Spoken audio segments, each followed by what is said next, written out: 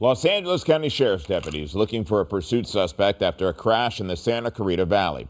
A water truck was stolen about 11:15 last night from a car dealership in Valencia. Deputies saw the truck a few minutes later. They pursued the driver, who crashed into a car at Wiley Canyon Road and Tournament Road in Valencia.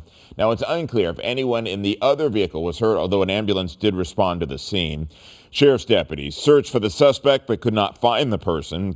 That person was last seen running into a local neighborhood.